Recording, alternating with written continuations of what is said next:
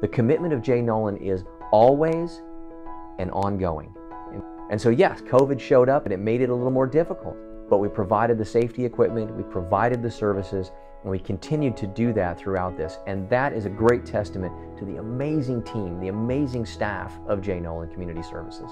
For the most part, it really hasn't changed how we function. We really did adapt in those ways, but it never changed the model. And the model has always been person-centered, individualized, your path, your pursuit of happiness.